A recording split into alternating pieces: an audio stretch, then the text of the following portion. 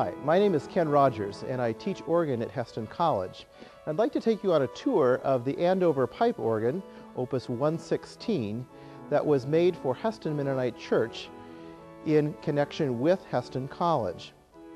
The Andover Organ Company is located in Methuen, Massachusetts, and it was installed in November of 2007 and finished in January of 2008.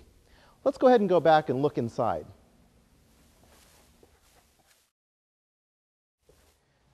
To begin with, we need to go up to the blower room and up to where the pipes are. Up here you see the blowers. A large blower is encased in this box, and then two large bellows with weights on top which help maintain constant air pressure to the organ. The air flows into the chamber where the pipes are located. In a pipe organ, what makes the sound or produces the sound are pipes. And as you can see, they're made from a variety of materials, from metal such as zinc and lead and even copper, such as the pipes in the facade, to wooden pipes.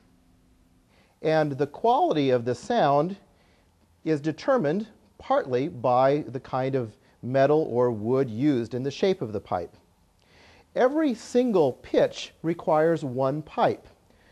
When you have one pipe for each note on the keyboard, we call that a rank.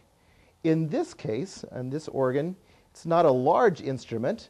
It has about 17 ranks of pipes, which in terms of pipe organs is not that large. You can see here on the pipe rack that the pipes are laid out so that they're easy to access for tuning. And you also see there are some empty spots here where a trumpet can be added, which is not yet in this instrument. Organs are also divided up into different divisions. This area, for instance, is what we consider the grate, or the main part of the organ. We also have a pedal division, those pipes that are played by the feet. And in this organ, we also have a swell division. In the swell division, all the pipes are enclosed in a box with shades that can be opened or closed by a pedal that the organist controls. In this way, when the box is closed, the sounds are obviously muffled and soft, and when it opens, it creates a crescendo effect. When you're in the audience, this is the organ that you see. And here's what the organ sees when it's looking at you. Back here on the ground, let's look behind and see how the mechanics of opening the pipes works. Another aspect of the Andover 116 organ is the fact that it's a mechanical action or tracker instrument. That means that there are actual mechanical linkages from the keys to open the pipes themselves. The mechanical connection is made with long, thin wooden slats called trackers. When opened, the tracker opens a pallet which allows air to get to the pipe, and the pipe sounds.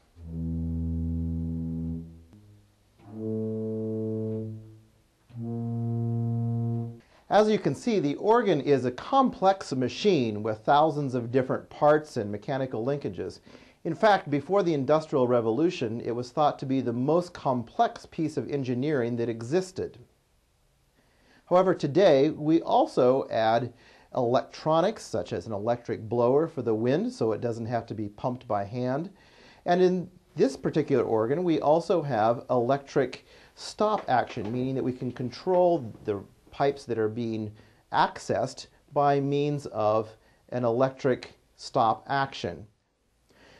This is a 3-manual instrument with pedals.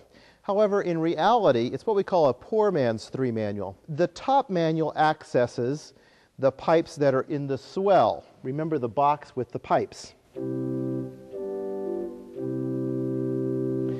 The middle manual is where we access the grate, or the pipes that are in the main exposed part of the case.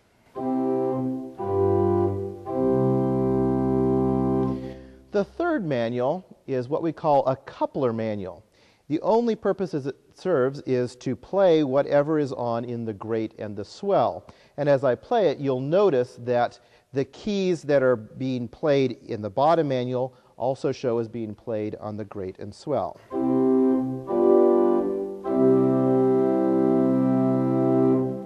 Of course, then the final division or part are the pedals, which don't have as many notes but are important to the foundations of the organ.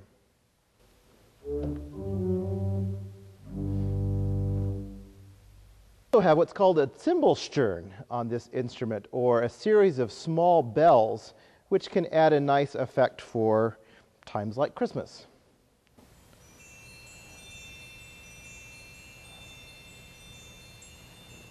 Thank you for visiting the Andover Opus 116 today. We hope that you enjoyed it, and if you want to, please come and visit it in person.